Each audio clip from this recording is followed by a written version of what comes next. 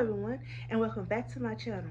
I wanted to make this video today because I wanted to document all of the different wicks that I have used with the IGI 6046. I used quite a few wicks since testing this wax out, and I wanted to really make this video because there's little to no information out there about wicking this specific type of wax, and I wanted to be able to help others as well as myself because I'm a beginner as well.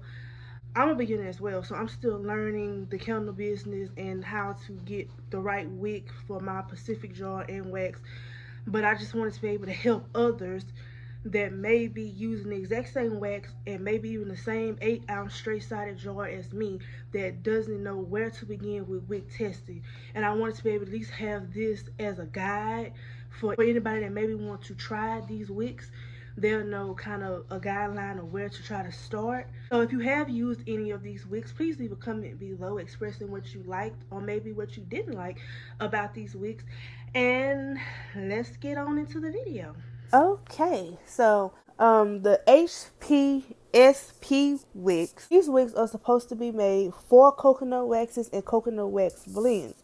They are slow burning wicks, which is why they say they are supposed to be made for coconut waxes, because apparently coconut wax is supposed to love slow burning wicks. So when it came to attaching the wick came out of the tab. After that happened, I went and researched whether it was just a characteristic of this wick or if it was something else, and saw that some other people had also complained about this as well, but with other type of wicks, not just the HPSP wick. But I also saw that they recommended to just use some pliers or something and just tighten the wick to the tab. I actually got pretty good hot throw with the wick though. It's actually the second wick series that gave me the hot throw I'm looking for. Minimal to no mushrooming or soot, and the melt pool was great. The jar wasn't hot to the touch. Now the 42 had a really big flame and terrible mushrooming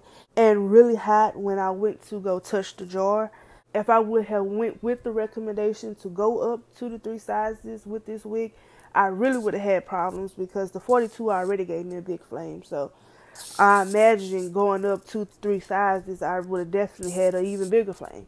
Now, CD wicks are the first wick that I actually tried with this wax, and the relationship between me and CD wicks has been a love and hate relationship since the beginning. But these wicks are flat braided wick. Is designed to ensure a constant burn with higher fragrance loads, like softer and natural waxes. Now, like I said, me and this wig has a love and hate relationship because these wigs has given me the best hot throw I have ever had with any other wig so far.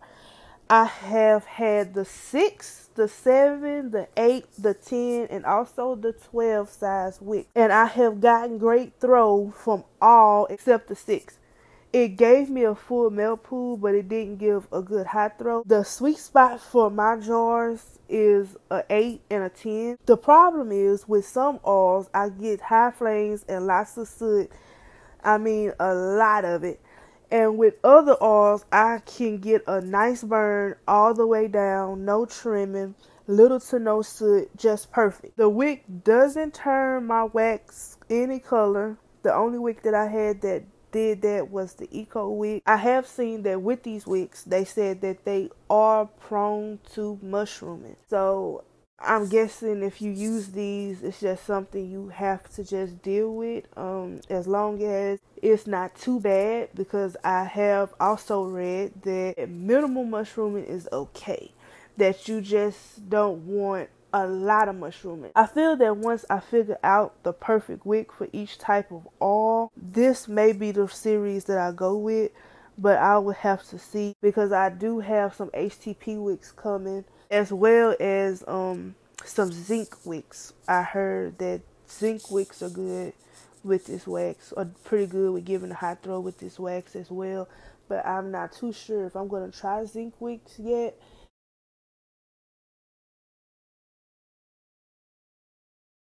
Okay, guys. Well, that is it for this video. I hope that I was able to help somebody with this video. Hope I was able to help somebody make a decision on what wick that you should probably start with this video.